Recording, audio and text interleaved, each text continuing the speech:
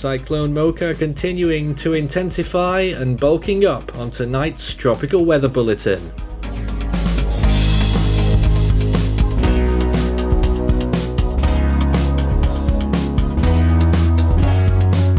And now the latest around the wide world of tropics.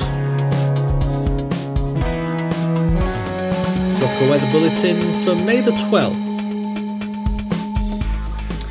Well, after two failed attempts at a tropical weather bulletin, we are finally back here after technical issues plagued us for a while. Cyclone Mocha, a powerful storm already at Category 1 status, the 17th storm of the year so far. We are code orange for it, a serious situation probably going to develop in Myanmar and possibly Bangladesh.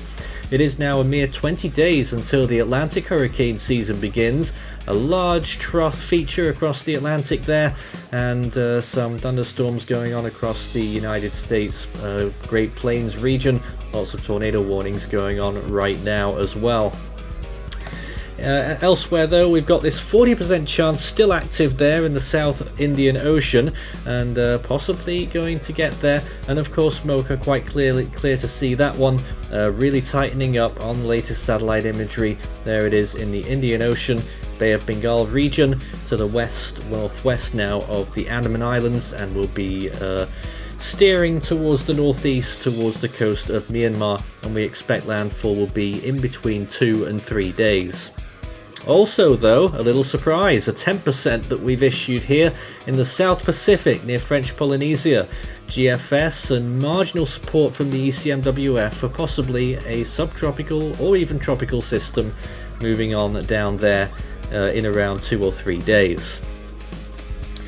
Checking satellite imagery around the world in the last 24 hours, it looks like this. You can clearly see the big bulk of Cyclone Mocha, which has caused some significant rainfall even along the western coast of India, and you can see it there over the central Bay of Bengal. Lots of red zones showing very high rain rates, and here's some more satellite imagery showing the cloud structure of this developing cyclone. We were looking at it on the live event earlier on last night local time, and don't forget that we do have one tonight as well just after this bulletin, early morning local time. But on this imagery you can see that big shield of cloud moving off towards the coast of India there, along the coastline actually, and the main bulk of the storm in the centre with that developing eye feature. It's been quite concealed in the last few hours, but it looks like that eye might be starting to come out again. Obviously it's been there the whole time underneath, and microwave imagery would tell you that, but on this satellite view you can see that it's become less apparent underneath that big mass of convection which has been blowing up well into the -80s in terms of temperatures, and you can see here certainly getting more potent over time with those larger cloud tops wrapping themselves completely around, eliminating any threat of dry air intrusion. The only thing that could prevent this storm is wind shear, but we haven't seen much to do with that so far. And there's just some radar shots, not much to look at yet, it's still too far away from land. Sea surface temperatures around the world look like this, already getting quite warm in the eastern Pacific and the coast of Mexico there, very warm indeed, getting up to close to 32 degrees Celsius. The Atlantic looking good around the Caribbean region, Cuba particularly, the Gulf Stream there, that loop eddy, and also the Gulf Stream looking good as well with a large tract of 26 degrees Celsius. Sea surface temperatures over Mocha right now, extremely warm, 32 degrees Celsius possibly, and they'll still be around 30 degrees all the way up until landfall. The southwest Indian Ocean looking like this, those temperatures are cooling still, only just holding on to 27 degrees Celsius on the Mascarene Islands, and the northern coast of Madagascar still 1 or 2 spots of 30. As is the case as well off the top end of Australia, but in general these temperatures are all starting to decline as we enter the winter period down there in the southern hemisphere. I believe there's been some cold temperatures in South and Eastern Australia. And the South Pacific, that system that might develop sea surface temperatures over that right now are probably around 25-26 degrees Celsius, so it is borderline. And in the Western Pacific, very warm SSTs, looks like we could have quite a bit more activity that could take advantage of all of that warm sea surface temperature region there. Anomalies, it is slightly above average in that Western Pacific zone, and it's moderately above average in the North Indian Ocean where Cyclone Mocha is. Eastern Pacific also above average right now, which could favour that early season development window, which is about to open any time now, and the Atlantic is generally above average too, apart from one or two spots that are below in the subtropical zones. South Pacific also well above average in general, but that area of interest area looks as though it's going to be around average in that zone, so it's not really taking advantage of unusual sea surface temperatures. Oceanic heat content still looking decent for the low latitudes of the South Pacific. On the northern side, you can see here the Western Pacific really building in now in the Philippine Sea between Guam and the Philippines. Much better than what we've been looking at even last week, really getting those deep colours. Eastern Pacific has been pretty unchanged, but still looking good. Here's Cyclone Mocha, and the latest GFS scenario takes it into land very close to Sittwe, I believe, or actually it's to the north of there. It's between Sittwe and Cox's Bazar, right on the border between Myanmar and Bangladesh, and the GFS is calling for a landfall at around Category 4 status here. Other models like the ECMWF is quite similar. The Icon model has a much quicker landfall and much sooner to the south near some of those other locations. I've forgotten the names already. South of Sittwe, that location down there could get a landfall too, but it's not as likely. Here's this other system down in the southern Indian Ocean, and it eventually forms there on that GFS forecast. Most models are still holding on to that possibility. That's why we're giving it a 40%. It is near the end of the 7-day period here, or 5-day period as we look at it on this model, but as you can see on the GFS, it's still quite keen to get it towards hurricane equivalent status. And here's this other system near French Polynesia that spins up very quickly. You can see it there spinning up quickly and dying off quickly as well, turning post-tropical within about a day and a half. So we're only giving it a 10%. ECMWF may have a subtropical depression on that. Other models haven't really picked it up. It does happen relatively soon on day 2 or 3 of that forecast period, and then it continues southeastwards well away from any other land areas.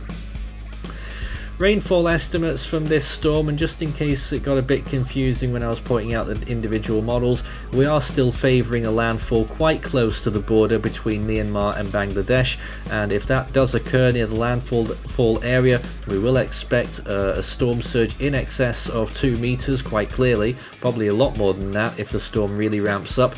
And take a look at some of these rainfall amounts, getting up towards 14 and 15 inches, which is approximately nearly 400 millimeters of rainfall.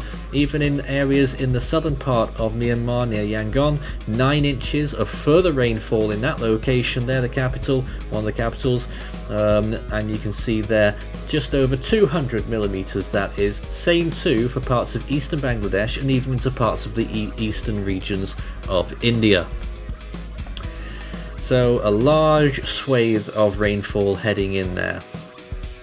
In the longer range, day 5 through 10, you can see this donut really forming there. GFS not giving up on this system, that's not giving up the ghost itself. Moving towards the southeast there, probably a category 2 or 3 peak there. That really would be a sight to see so late into the season locally. This is May, it's the equivalent to November in the northern hemisphere.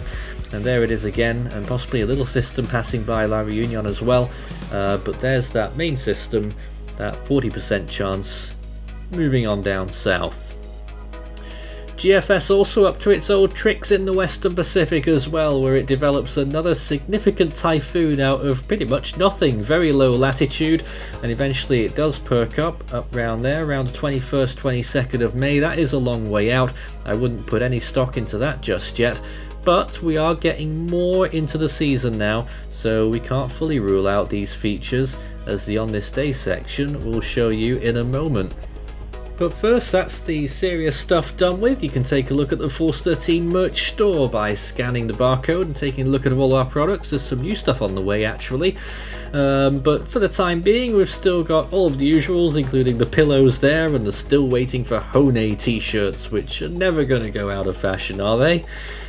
Well, we'll see. Into the Scilly Range then, and you can see here what happens to this Western Pacific system. GFS takes it relatively close to Guam there. They get tropical storm force winds. Then it slides towards the west and then turns quite abruptly northwestwards in the very late part of the run and really gets strong. Category 4 status by the looks of it there, with an enormous wind field, it has to be said, right towards the end days of May. So that's a long way out, but certainly can't be completely ruled out, but I certainly wouldn't be worrying about that right now. A system that's still going to be out at sea by the time we get to the end of day 16. And in the southern hemisphere, that system still goes on there. That one that we're tracking, that 40% chance, there it is, turning post-tropical finally on the 25th of May. At quite a high latitude. It really would be one that goes against the grain for this time of year down there in the South Indian Ocean. So probably a category 2 or 3 peak, and then it sweeps on out towards the southwestern coast of Australia as a remnant low. Quite a strong one though. Well, you can discuss all of this live on our Discord server, discord.gg/force13. We have people all around the world talking about the wide world of weather wherever they are, so I'm sure there's something there for everyone, as well as general chat in there as well. Well, on this day, as I was alluding to, we had a Category 5 active in the Western Pacific. It was Typhoon Walt in 1991, May the 12th. And on yesterday's Tropical Weather Bulletin, we had Ramazan in 2008, which I want to give a mention to. That was a Category 4 in a very similar location, just to the northeast. So it certainly can happen at this time of year. And in the South Pacific, we had Tropical Storm Lisa, which was just about to die off the northern coast, northern tip there, of New Caledonia. That was on this day 32 years ago.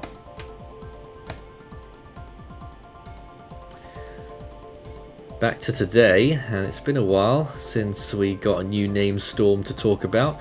In the Atlantic though, the first name on the list is Arlene, despite the National Hurricane Center's announcement earlier on.